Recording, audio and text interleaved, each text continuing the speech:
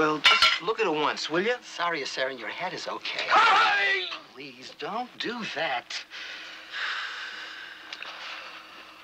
Yes. Doc. What? Doc. Yeah. I want you to ground me. Don't start that again.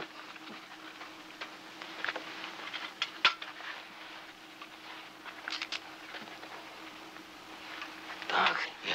I don't want to fly anymore. Why? It's dangerous. Listen, I told you. Let's get out of here, huh?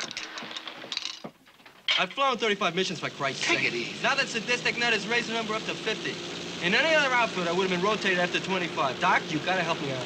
Look, I'm due for rotation myself in a couple of months if I don't cause any trouble or break any rules. And one of the rules says I can't ground anyone just because he asks me to.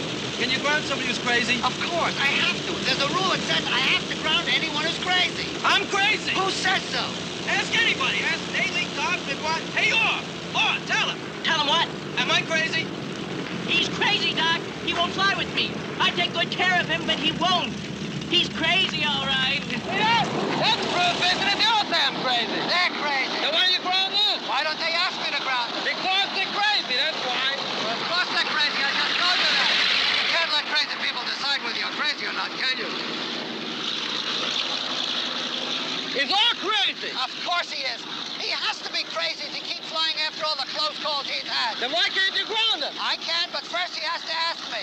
That's all he's got to do to be grounded? That's all. And then you can ground him. No, then I cannot ground him. There's a catch. A catch? Sure, Catch-22. Anyone who wants to get out of combat isn't really crazy, so I can't ground him. Okay, let me see if I got this straight. In order to be grounded, I've got to be crazy. And I must be crazy to keep flying. But if I ask to be grounded, that means I'm not crazy anymore, and I have to keep flying. You've got it. That's Catch-22.